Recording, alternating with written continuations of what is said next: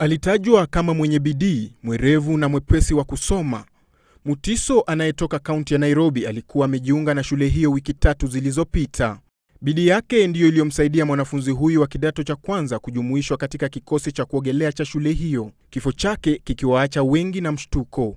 The student was swimming and towards the deep end he got himself entangled with his games kit or the costume short that seemed to have been coming off. So he wanted to get it off, pull it up again because it was coming out of the dive.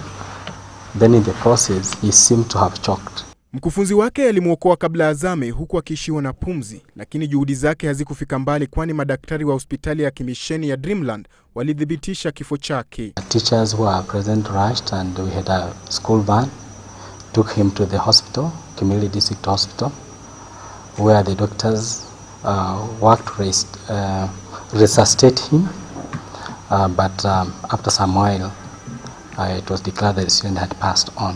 Kwa upande wake, naibu OCPD wa Kimilili alisema kuwa tayari wameanza uchunguzi kubaini chanzo cha kifo hicho. We are still investigating. We want to know the motive, we want to know the cause of the accident. Mwili wa marehemu umehifadhiwa katika hospitali hiyo ya kimisheni ya Dreamland. Geoffrey Mola, Citizen Nipashe.